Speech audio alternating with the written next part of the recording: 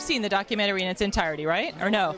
I haven't either. In its entirety, I've seen the trailer, but certainly I look forward to it. This is going to be a real tribute to not only agriculture here in North Carolina, but American agriculture. And it's a tribute to the farmers, and I think it's just going to be I'm just hoping it's going to give a good shot in the arm for the industry in North Carolina and for the success of our farmers, success of this industry, and the potential and the future of the industry. That's what we're hoping it's going to do.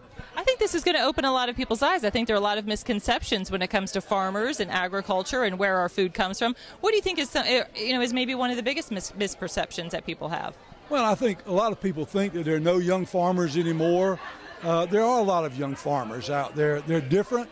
They're bigger, they're more sophisticated, they're more highly technical than their fathers or grandfathers, but certainly they're just as dedicated to agriculture. They're just as dedicated to providing a good food and fiber for our nation's people. And I hope that's something that comes out, that people say, well, agriculture's in good shape. It's challenging. As it's always been, it's challenging. It's difficult. It's highly capital intensive. But certainly we've got a future in agriculture. Now, did you grow up on a farm? I grew up on a farm, farmed actively for 20 years. I got involved with the North Carolina Farm Bureau. As president of the North Carolina Farm Bureau, you have to be a farmer. I grew up on a farm down in southeastern North Carolina, still have a farm there.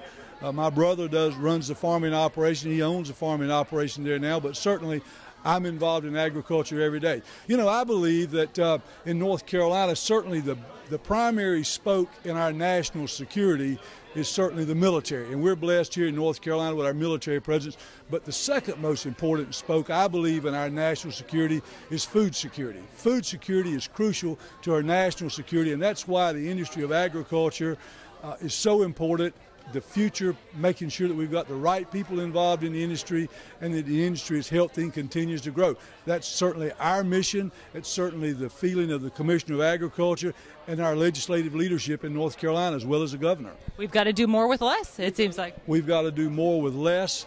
As I said, it's highly technical, it's a sophisticated industry, and it just takes good people. And we just want to educate the folks that the people that are involved in the industry are sincere about it. They love the industry, they're dedicated, but people need to understand what's going on.